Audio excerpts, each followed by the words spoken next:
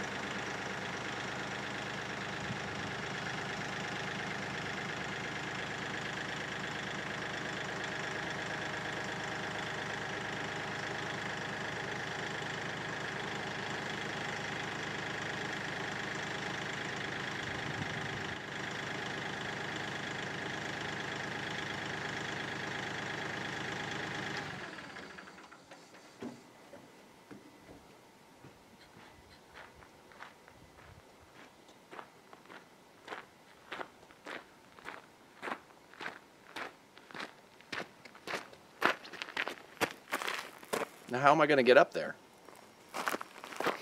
Alright, being that I'm actually working on the shed by myself today, my wife bought me a birthday gift a few years back that has been very valuable to me, and that is a clamp. Now these clamps, I have a few of them.